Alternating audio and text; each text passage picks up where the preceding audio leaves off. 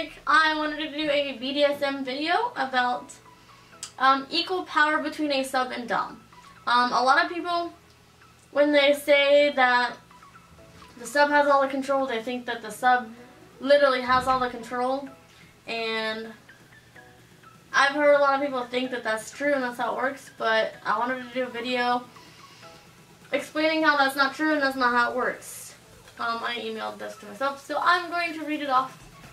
So please excuse me if I talk too fast or anything like that. So both sub and dom have equal power in BDSM.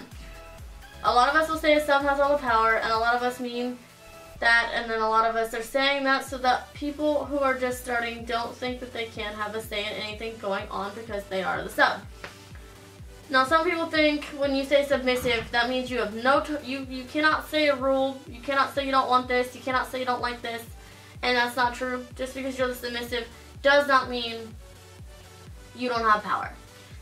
So I sometimes tell people that when they start, they have a lot of power. They have all the power to say what they don't want and do want, and sometimes I forget to add, don't forget the dom has the power too. That's my fault, and I regret not doing that now, but the doms do not have all the power and the sub does not have all the power. It is equally shared among both of you.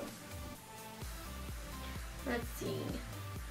Remember that when you discuss stuff you both like and do not like, when you are sharing your thoughts and about what you're comfortable with and not comfortable with, so you're equal both there for all of that.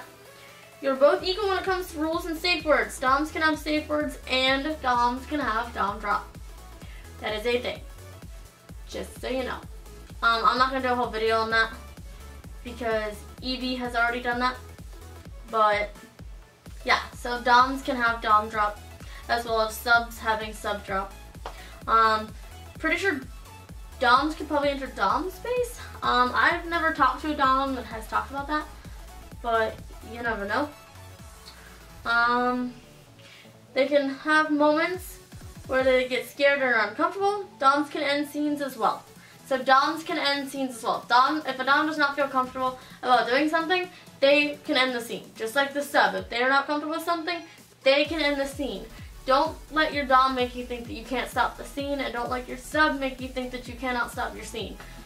If you're not comfortable with what's going on, you can stop it. Like Gonzo and I were playing one night, and he did something, and he was like, do we need to stop the scene? And I looked at him and said, yes sir.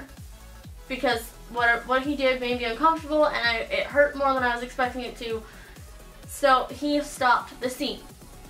So please remember, it can go both ways. No one has more power than the other. Sometimes subs want a lot of power, and sometimes subs don't want any power.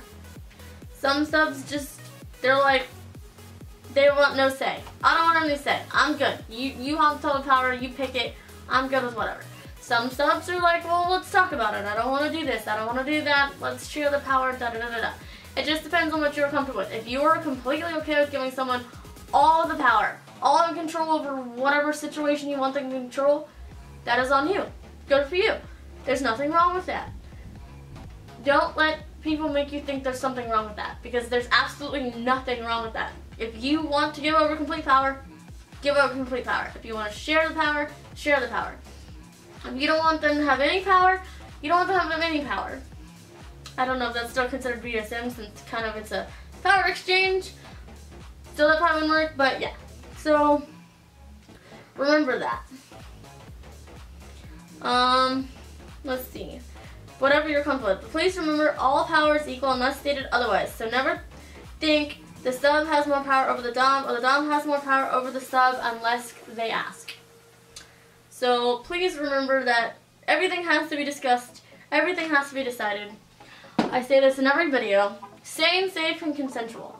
Always make sure you talk to your partner, discuss what you want, what you don't want, what you like, what you don't like, who gets more power, who gets less power, just whatever you're comfortable with. Please, please, please, please talk about it. If your partner is doing something you don't like, tap their hands, say your safe word, something.